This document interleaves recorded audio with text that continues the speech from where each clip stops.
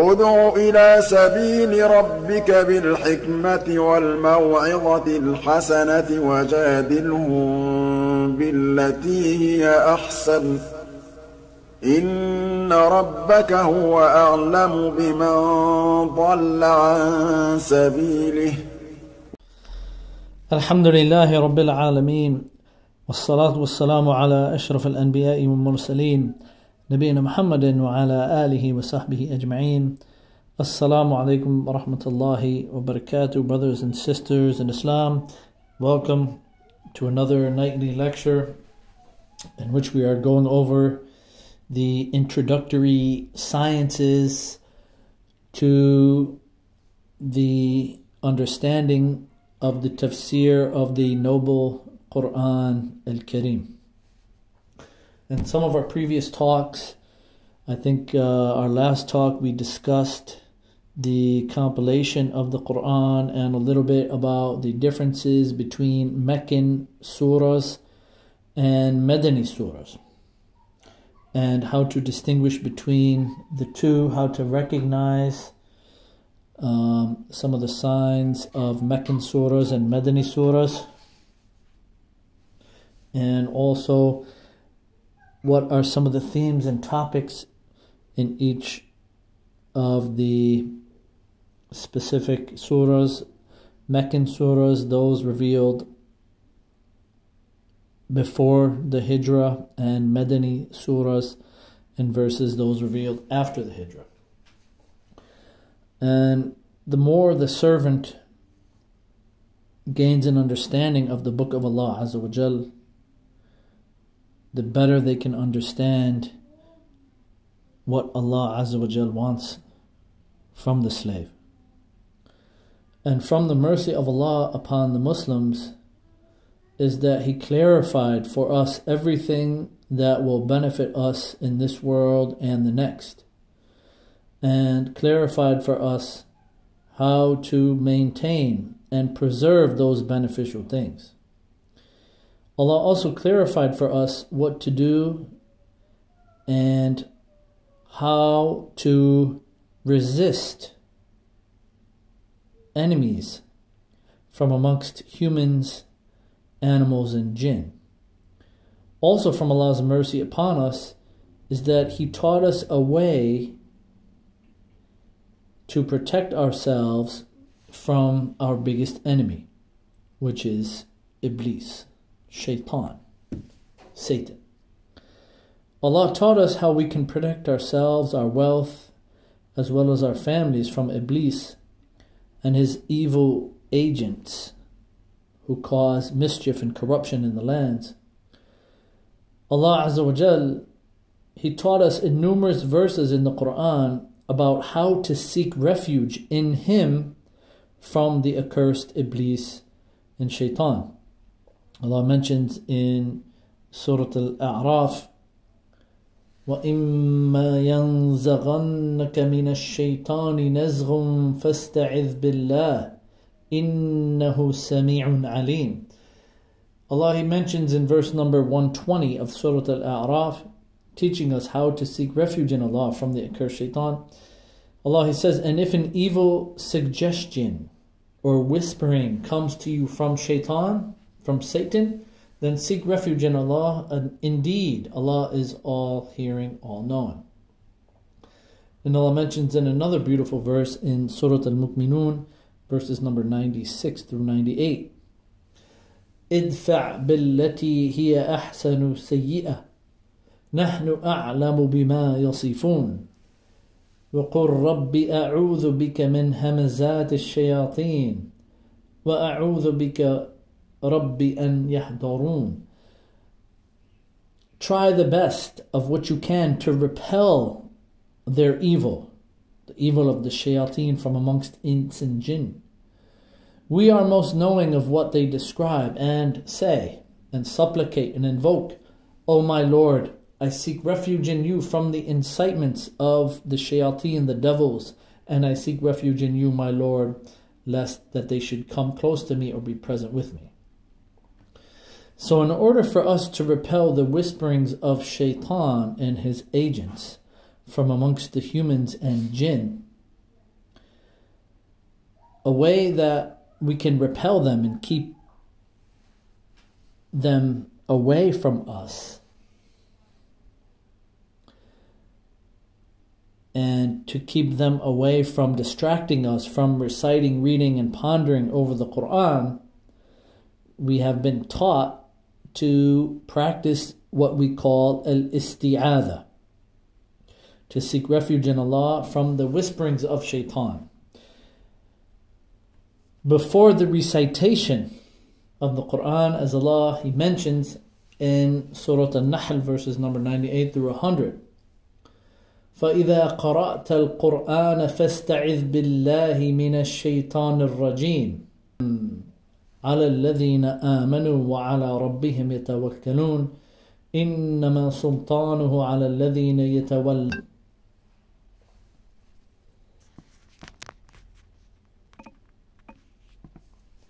So when you recite the Quran, first seek refuge in Allah from Shaytan, the one who was expelled from Allah's mercy. Indeed, there is for him no authority over those who have believed and rely upon their Lord. His authority is only over those who take him as an ally, and those who through him associate others with Allah. So seeking refuge in Allah in the beginning of the prayer as well as during the prayer to repel Shaitan and his whisperings is also recommended, as it came in an authentic hadith narrated by Uthman ibn Abil As al-Thaqafi, who said to Allah's Messenger, he said, Shaitan disturbs me in my prayer and distracts me in my recitation of the Quran. Thereupon Allah's Messenger ﷺ responded to him. He said, that is the actions of Shaitan, a devil who is known as Khinzab. And when you become distracted by him or his whispers, seek refuge with Allah from him by blowing or spitting lightly 3 times to your left side. Then Uthman, he says, I did that and Allah dispelled the Shaitan and his whispers from me. So what is al-isti'adha? What is al-isti'adha? Seeking refuge in Allah.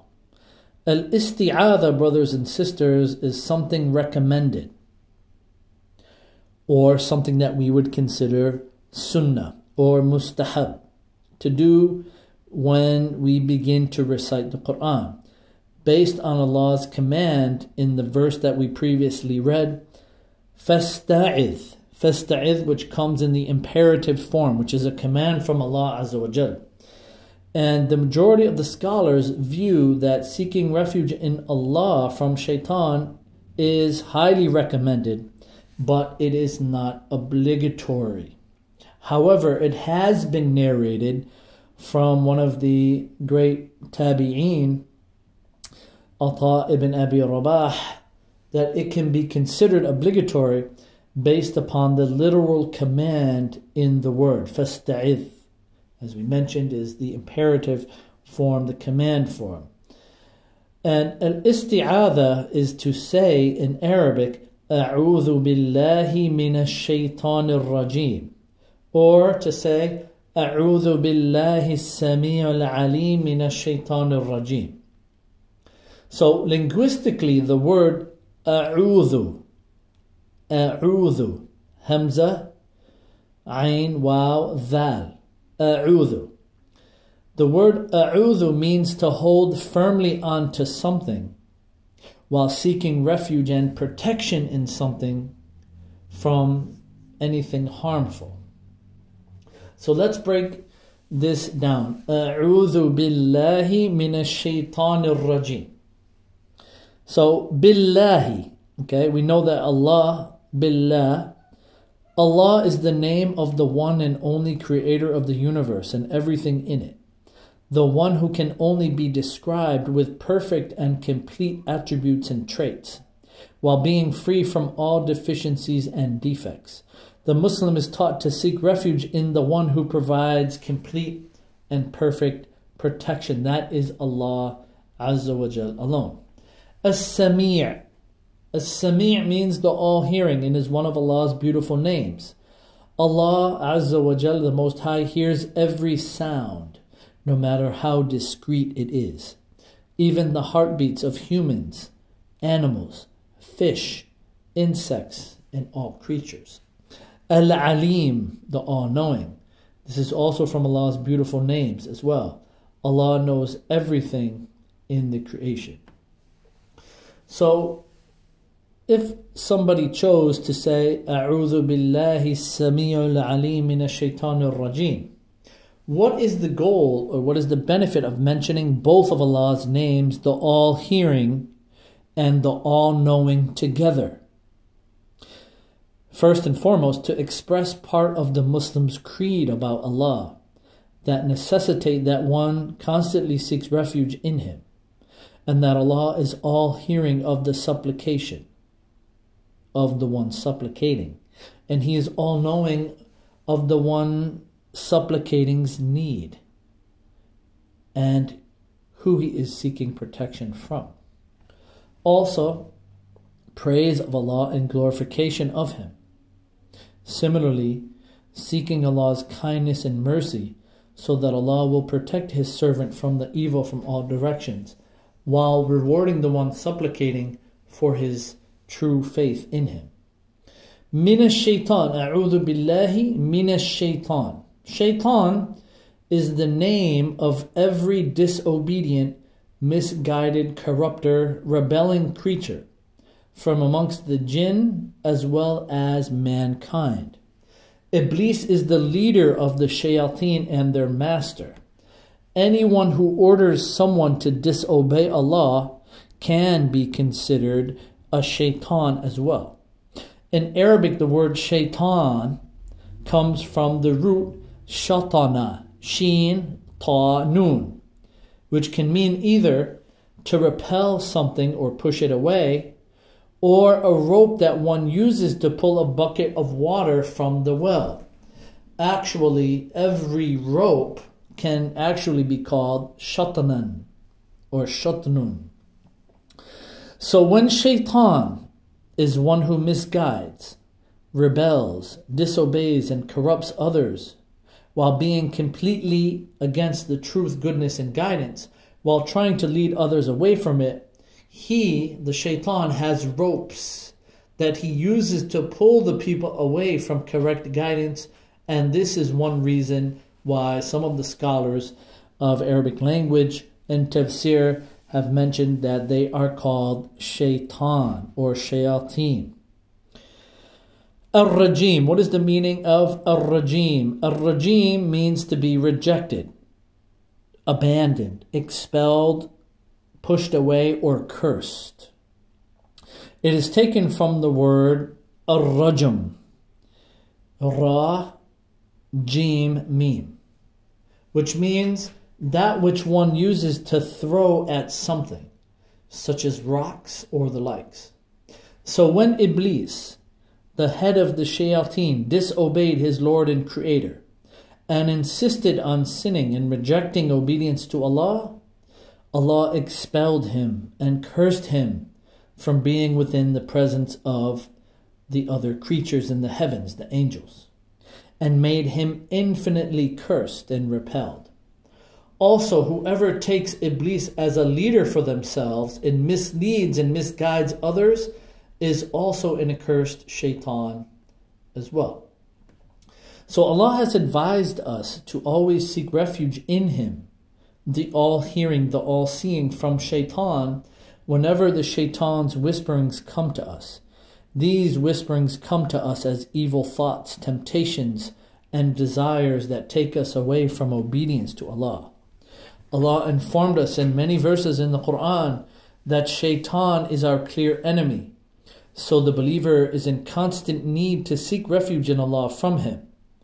We can see and sense enemies from humankind, but we cannot always sense the enemies from the jinn and the shayateen and the humans from amongst them. So what is the ruling of saying A'udhu billahi minash shaitanir rajim? What is the ruling of al-isti'adha before recitation of the Quran in our prayer? The Shafi'i and the Hanbali scholars consider reciting al-isti'adha silently in the prayer before recitation of the Quran in every rak'ah to be sunnah, to be mustahab or recommended. The Hanafi scholars consider the recitation of it to be sunnah, desired or recommended only in the beginning of the first rak'ah of the prayer. The Maliki scholars consider it to be makruh, disliked, to recite al-isti'adha and Bismillah before Surah Al-Fatiha and the surah recited after it, based on the hadith which comes in Sahih Muslim on the authority of Anas ibn Malik, that Qatada informed him that Anas ibn Malik narrated to him, he said, I observed prayer behind the Messenger of Allah sallallahu alaihi wasallam and Abu Bakr and Umar and Uthman. When they recited their loud recitation, their oral recitation out loud in the prayers which the Quran is recited orally, verbally, so everybody can hear, he said they started with Alhamdulillahi Rabbil Alameen. And they did not recite Bismillah ar-Rahman ar-Rahim loudly at the beginning of the recitation or at the end of it. So that brings us to our next topic related to recitation of the Quran in the prayer, the Basmalah. The Basmalah. The Basmalah, the word Basmalah is contrived or made up of the statement Bismillahir Rahmanir Rahim, which means in the name of Allah, the most merciful, the bestower of mercy. And the Basmalah is actually a verse, Bismillahir Rahmanir Rahim, in the 30th verse of Surah An-Naml. So Bismillahir Rahmanir Rahim, we find it in the Quran, in Surah An-Naml, the chapter about the ants, or entitled The Ants, verse number 30. And the scholars differed as to whether or not Bismillah, if the Basmalah or Bismillah ar-Rahman ar-Rahim is actually a part of Surah Al-Fatiha or not. They also differed in regards to whether or not it is a part of the beginning of every surah of the Quran as well, except for Surah At-Tawbah. Or is the Basmalah placed in the beginning of every surah to indicate the beginning of a new surah? The Shafi'i scholars, as well as the famous reciters, the Qurra of Mecca and Al-Kufa, and their jurisprudence scholars, as well as Abdullah ibn Mubarak, they said that the Basmalah is part of the beginning of Surah Al-Fatiha, as well as the remaining surahs of the Quran, except for Surah At-Tawbah. And to me, this seems to be the strongest opinion, and Allah Azza wa Jal knows best. And their view is based upon, first and foremost, that it is written before the beginning of every surah, except Surah Tawbah, in the Uthmani Mus'haf that was compiled and written in the time of Uthman. And the copies of that Mus'haf were sent to the different countries afterwards and were found with the Basmalah written in them. Also, Anas ibn Malik, when he asked, he said, how was the recitation of the Quran of the Prophet Muhammad sallallahu alaihi wasallam? And he replied, it was characterized by the prolongation of certain sounds. He then recited in the name of Allah, the most beneficent, the most merciful, prolonging the pronunciation of in the name of Allah, the most beneficent, the most merciful. So he would prolongate Bismillahir Rahmanir Rahim. Imam Ahmad and Abu Thawr view that it is only a verse from Surah Al-Fatiha because of the clarity of the narrations of the Prophet Muhammad sallallahu alaihi wasallam. As for Imam Malik and Imam Al-Awza'i and some of the famous reciters, the Qurra of Al-Madinah and Al-Basra and Sham, they viewed that Bismillahir Rahmanir Rahim is not a verse from Surah Al-Fatiha nor any other surah. And their view is based upon first and foremost, a lack of evidence. There's no tawatur. Okay, there's no successively large groups of companions narrating it to a successively large group of tabi'een about the Bismillah being in the beginning of the Suras. And the text of the Quran is only established via mutawatir texts.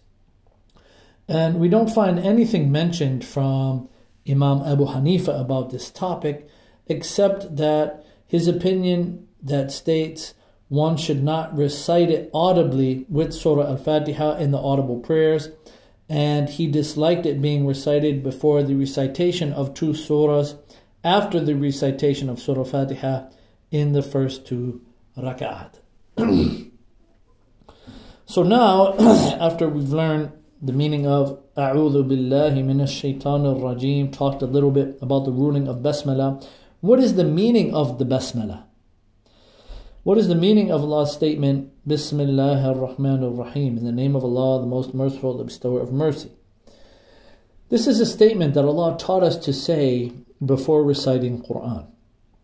And the Prophet Muhammad ﷺ taught us to say it before starting any good deed or action. So Bismi means in the name. Meaning,